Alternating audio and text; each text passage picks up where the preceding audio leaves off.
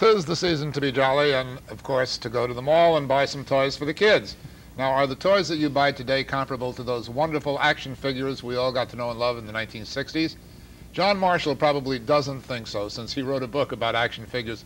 Actually, you've written books about toy trends in various decades. Mm-hmm. Right. I have 3 books, one for each decade, 60s, 70s, 80s. You're going to go backwards to the 50s or forward to the 90s for well, the next one? Forward, well, actually, for the next 2, we're doing superhero toys and monster toys. And those will cover 60s up till today, because I kind of do the whole baby boom kind of thing. Actually, I guess doing 90s toys wouldn't be so much fun yet because they're still in the stores. Yeah, I mean, I don't have any... They're not collectibles yet, I would well, or are they? Well, you know, people try to pretend that they are. Beanie Babies are a good example. What was the one before the Beanie Babies?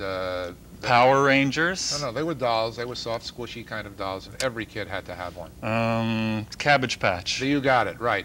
Now, are they today collector's items, or is that over? Well, it's funny because when I was in college, I had a friend who her brother was the vice president of Coleco, and she said, you know, I got one of those dolls for Christmas, and it's hideous. I don't know why people would even want one.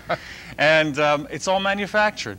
The television tells people what to buy. The television tells people that they want something. It tells the kids to tell their parents to get it, and then they run out and try and find it. Yeah, but John, it told them that about the Edsel. Well, I mean, it doesn't always work, is what I'm getting at. Well, things are a lot different now. There's a lot more saturation. A lot of the advertising is aimed straight at the kids, and it says, "Kids, go tell your parents."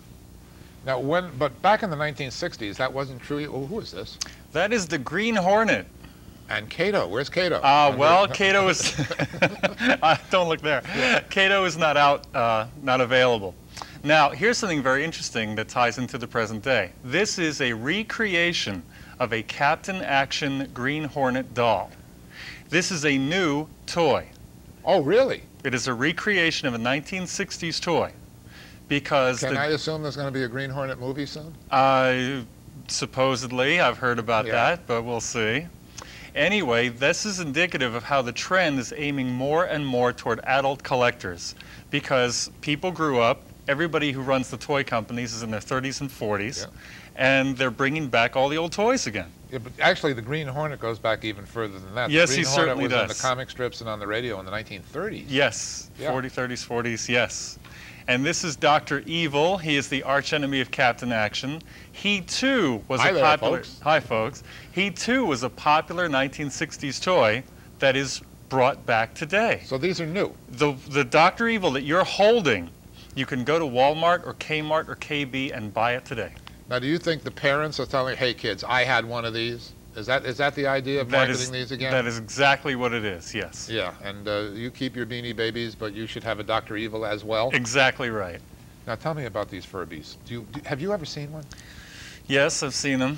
What do they look like? Well, they're funny looking and hairy, and they babble on a lot, so I identify with them up to a certain point. Up to a point, right? And I don't see what the big fuss is. They have a $30 retail, but you can't find them in stores. So you have to go to flea markets, and they have these parasites, these vampires who run into the stores at 5 o'clock in the morning or 8 o'clock in the morning and buy 40 or 50. They take them for resale to the local flea market. Now, I have seen signs even to this day about the Beanie Babies in various stores, only 2 to a customer, not for resale, all that kind of stuff. Right. So the Beanie Babies, that continues.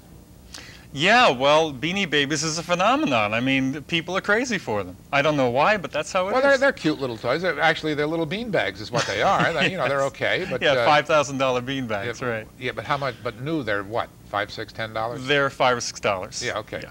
But there are some that you're getting, how much did you say? Like $5 grand for some of the more hard to find ones. Now, what makes one worth $5 grand when you can buy one in the store for $5? Rarity. It's always rarity with collectibles. People want something that not everybody else has. But they made millions of them. Yeah, and that's strange. I mean, how'd that happen? It's all perceived value, and that's the difference between something like G.I. Joe. Okay, a genuine 60s G.I. Joe. This is a genuine 60s That is not a reissue. That is a mint condition, beautiful, $200 G.I. Joe. $200. Oh, sure. Because there's so few of them left today, they're in decent condition. How much did old Joe sell for new? $4, $4 or $5. Now, didn't he come with a whole bunch of equipment you could buy as well? Separately, yes. Like Barbie dolls, a helmet, and a rifle, and a belt, and the whole Exactly, yes. And basically, what I always see, it's a counterpoint between something with genuine value, which is rare and hard to find, and something with artificial value, like a Beanie Baby, which people are told is worth money, but it isn't. All right. Whoa. I mean, you just... I can say I'm a professional. Everybody who was an economics major in school knows that ain't true. Well, things are worth what you can get for them. That's true. As long as there's one sucker, then that's all that counts. Exactly. Yes. Now, who we got here? This is Mike Hazard from the 1960s. He is made by the Marx company. He was a secret agent. And he doesn't have his trench coat or his accessories, but he's so rare, I thought it might be nice to bring him along and show him off. Now, how much is Mike worth? Mike... you said the magic word, rare. Yes. Mike, as is, the one you're holding is worth about $40. With all of his little pieces, he can be $200, $300. We're going to take a little break, and when we come back, we'll be back to talk some more about action figures of the 1960s. John Marshall's book is a book basically for collectors. Yes. It gives you the prices and where you can and what they are and how much they should be worth and how many of them there are.